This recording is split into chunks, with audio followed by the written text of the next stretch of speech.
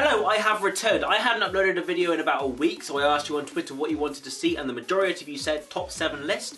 So here it is. The top 7 most mysterious photos you won't believe exist. It was difficult not to include this photograph of Kim Kardashian reading a book on quantum physics, but I just assumed it was Photoshop, so I didn't really want to include anything that may or may not have been faked. Starting off the list at number 7 is this photograph of a falling body. Now it is unusual to see a falling body that isn't Madonna or Beyonce, so this one kind of intrigues me. Basically, the story which often accompanies this photo is that a family called the Coopers bought an old house around 1950, and on their first night in the house, the father decided that he wanted to take a photograph of the mother and the grandmother with their children before or after dinner.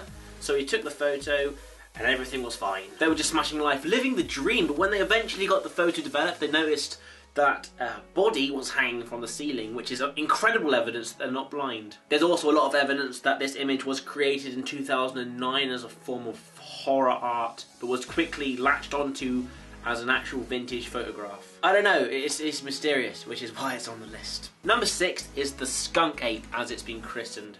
Not actually christened, I mean, there's no way that fucking thing's getting into heaven. I mean, if it does, I'm leaving. I mean, Peter, fucking St. Peter, get that thing out, get the Skunk Ape out of heaven. Jesus, get that thing out of heaven or I'm leaving. I am leaving if that thing isn't left. Anyway, around the turn of the century, a lady in Florida took 2 photographs of what she assumed to be an escaped orangutan in her back garden, but Bigfoot believers quickly latched onto it as obvious evidence of a Skunk Ape Bigfoot, because that's what they do. I personally believe it's a photograph of the dude from LMFAO after a heavy night out. Or me.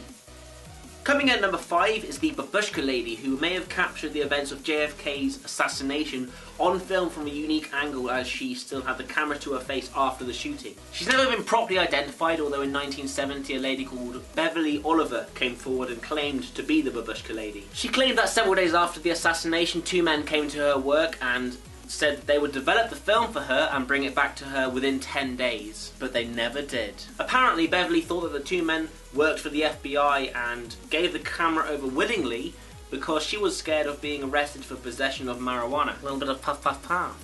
If they did work for the FBI, conspiracy. Love it. A little bit of conspiracy. Common question of the day, guys. Did the FBI kill JFK?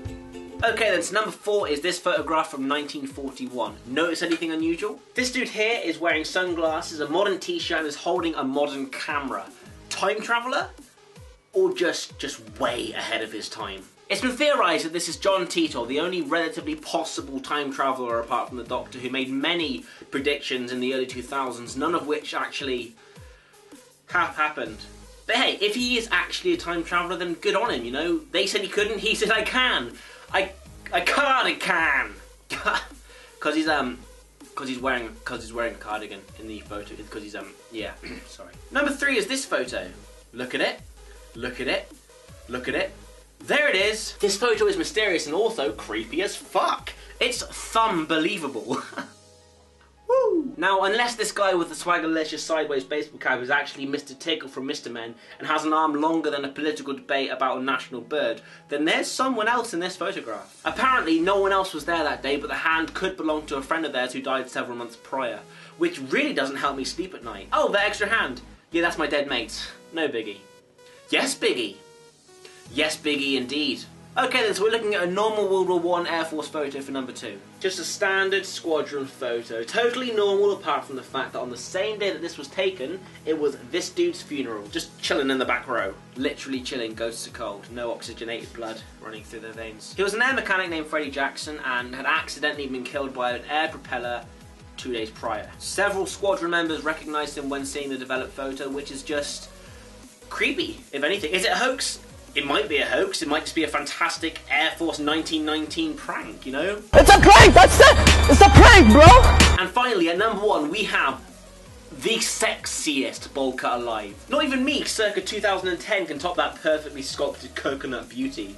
Oh, and there's a spaceman in the background. Let's talk about the spaceman. In 1964, Jim Templeton took 3 photos of his daughter in the same pose whilst out on a day trip, and only in the second photo did the astronaut show up. Apparently, the only other people there that day were 2 old people several hundred metres away, and nobody saw an astronaut. Also, photo analyst experts have looked in the photographs and confirmed that they are genuine and haven't been tampered with.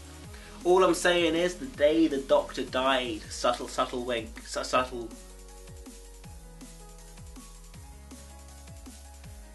Anyway, I hope you enjoyed this video. I loved making it. I'm glad to be back in the swing of things. Let me know what sort of videos you want to see. You know, let me know. And if you want to see a specific video, let me know in the comments.